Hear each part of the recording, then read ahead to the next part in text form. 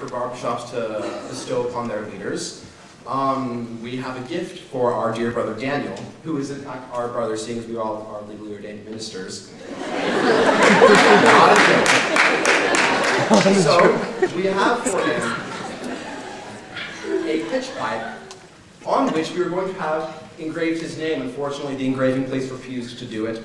So we then asked them if they could at least engrave the case, which they said no to. So what we did for him is we got a nameplate engraved which will adhere onto the case. Everything except for the words the master key, and it will just have Daniel Kemba underneath it. So it'll still look really, really good. And so he does know if he wants it, I can give him the nameplate later, or he can just wait and have the final product. I don't care really what you have. Okay, you can wait.